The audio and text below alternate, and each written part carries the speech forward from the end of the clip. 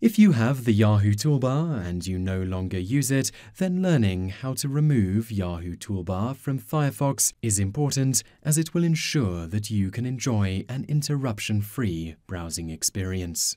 Once you have started Firefox, you will be able to see the toolbar you want to remove. Here we are going to remove Yahoo Toolbar. First, you need to click on Tools in the main menu bar.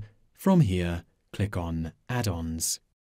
This will open the Add-ons Manager, which contains the settings for all the add-ons, including toolbars, that you have installed in Firefox. To see how to remove Yahoo Toolbar from Firefox, click on Extensions.